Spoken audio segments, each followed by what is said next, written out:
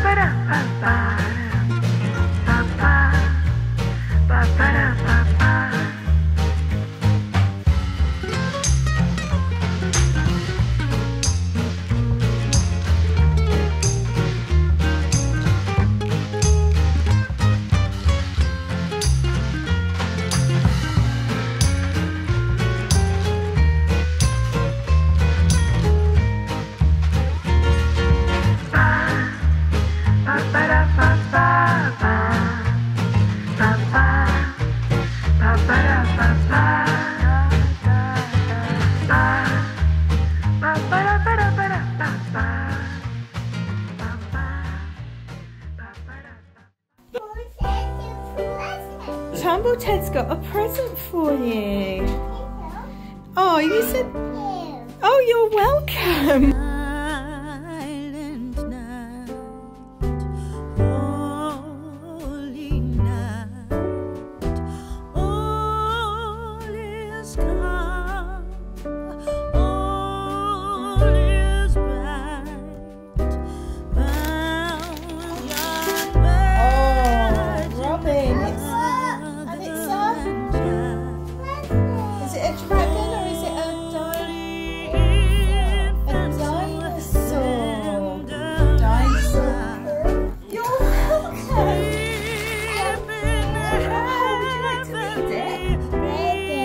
Yeah.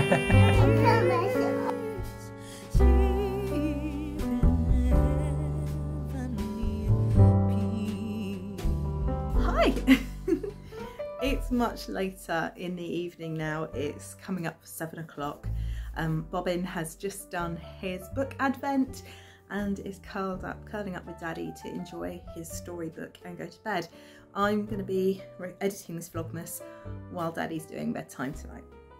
So we have had the most lovely day, as you'll have seen. Went round to my in-laws, who declared the biscuits were absolutely fine. They weren't as bad as they looked, or you know, as I thought they might be. And the Batman ones went down particularly well, I have to say. So stars, you're overrated. Yeah. So, you know, kind of similar, symbol of hope in the night sky. Anyway, yeah, so we had a really lovely time. We drank mulled wine and Robin helped decorate my in-laws' Christmas tree.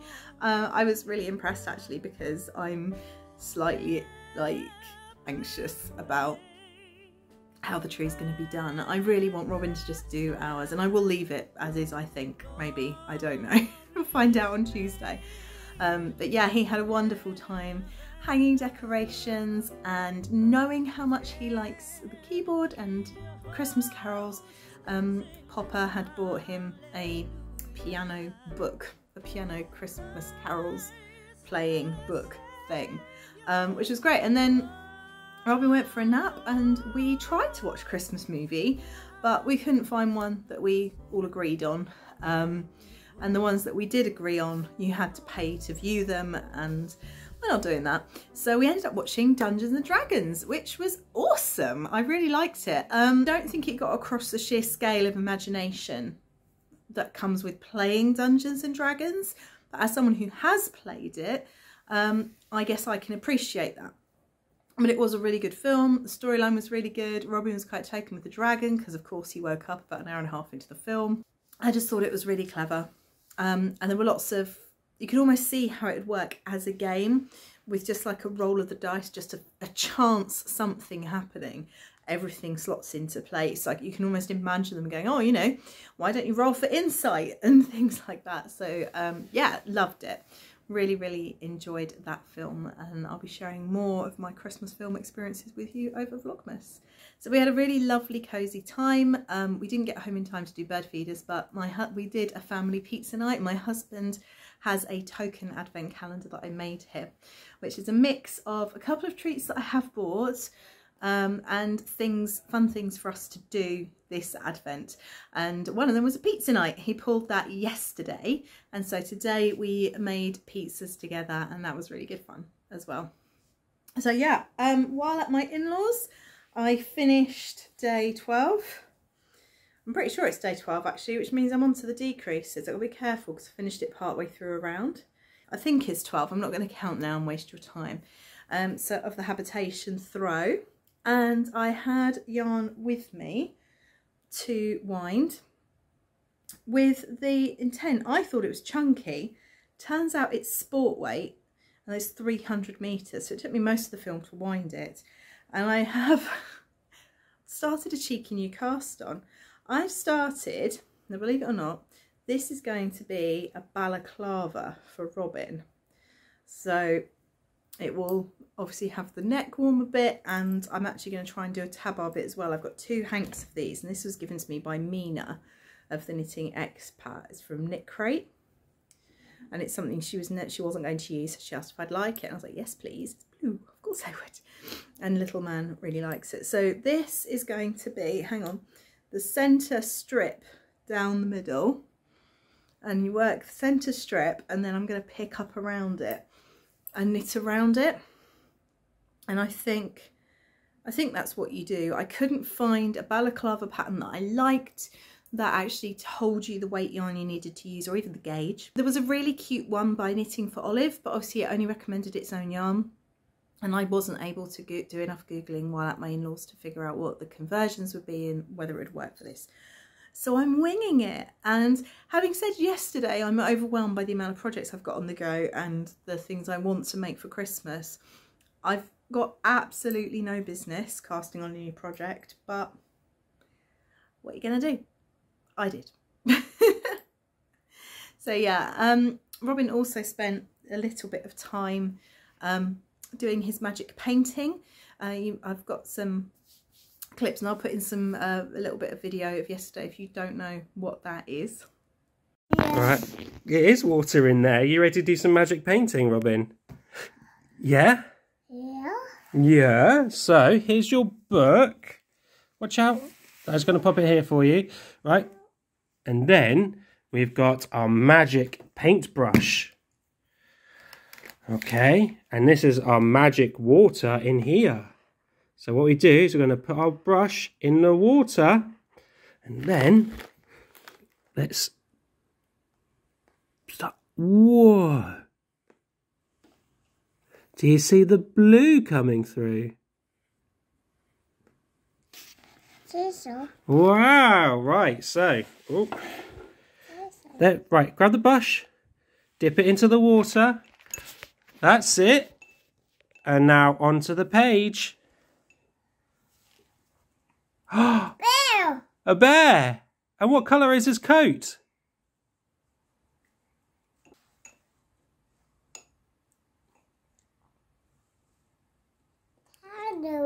Colouring. It's okay. It's huge. Yeah. Wow.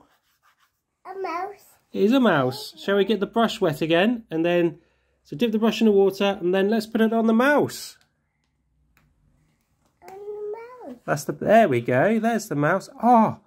So I'd kind of forgotten I got Robin this. It is an Advent thing, but it's not an Advent calendar per se. It's an Advent activity. So with magic painting, you literally just do exactly as you saw there. Water on a paintbrush and paint the picture, and there's one for every day. And I got that one from books by Nicola. Nicola is another Usborne independent retailer. So I got his book Advent from Jane Swift, who is an independent Usborne retailer, and I got his Advent book and another book that I'm going to save for later in the year, what's left of it, for Robin from Nicola. I absolutely love books. Robin really loves books, and I would really highly recommend these. We're on to our third night of Advent books from the Advent calendar, and we've had Cinderella, we've had the Snow Queen, and tonight it's the dinosaur that lost its roar. And Robin is so excited about reading these stories, and it's great because where 24 books are chosen for you, obviously they're going to appeal, hopefully have a wide appeal, so there's a wide range of books, but they aren't necessarily books that we think to pick up for him or in the library and things like that. So it's lovely to be sharing those traditional fairy tales, and they're really beautifully presented. They come with a cardboard case that you can put them in to keep them nice throughout the year, and when you line the spines up in order, it creates a snowman on the edge, which is really cute. The painting is amazing. It comes with a kind of blank sheet that you put behind to stop the water from your first page soaking through to the pages behind and ruining those pictures, because of course with little ones it's going to be a bit of a splish splash splosh situation. So yeah, I really like those. As for me, I'm looking forward to starting a Christmas book later. I'm actually going to read one I've read before, and it was going to be one of my cozy box reads, but we never got round to doing this one. The Great Christmas Knit Off. I've read it before. It's absolutely hilarious, and if you fancy reading it along, I'll put a picture and the details here or down below. I'm going to start reading that and sharing that. I've got a few others, a couple are by Carol Matthews. I like Carol Matthews, and there's one there by Jenny Colgan. I'm looking at the bookcase. There's Rosie Hopkins' Christmas Sweet Shop. I've read some Rosie Hopkins books. I've read The Chocolate Shop and The Sweet Shop of Dreams. This one has been on my shelf to read at Christmas for pushing 8 years. So I'm actually going to read it this time. So yeah, I'm looking forward to that. Tonight, I'm just going to edit this and curl up with some Vlogmases and some knitting. I'm going to wind the next colour on my Advent, which is this one. Oh, that's pretty, isn't it? So I'm going to wind the next colour while I'm editing this and get that cast on, because of course I said to you yesterday, oh, I'm going to finish this today and do this tomorrow and I'll have it finished by the 14th. As soon as I did that, it's like, nope, no, I'm not going to do that. Why is it that as soon as you put an obligation on something, I mean, I don't know how many other people are affected like this, but it's almost as soon as I decide I'm going to do something, I'm going to make a commitment, I can't do it anymore. I mean, it's obviously not with everything in my life, you know. I've been happily married for 11 years. Had to think about that last time, didn't we? Put a deadline on something like knitting and I immediately go and do all the other things. Anyway. So yeah, we've had a really lovely day and I hope you have too. I will see you tomorrow. Tomorrow's probably gonna be another short one, not much crafting content because I'm working all day. I'm working from 9:30 till finish. So if there is any crafting, it will be in the evening tonight, early morning tomorrow. So it'll probably be another short one. I just want to say also thank you so much to everyone who's left a comment on my Vlogmases, given them a thumbs up. I've got some new subscribers, so hi, welcome. I'm glad I've won you over and you feel like spending more time with me. And thank you to everyone who's left comments or messaged me privately. It's been really, really cool. I'm so thrilled that you're enjoying this as much as I am.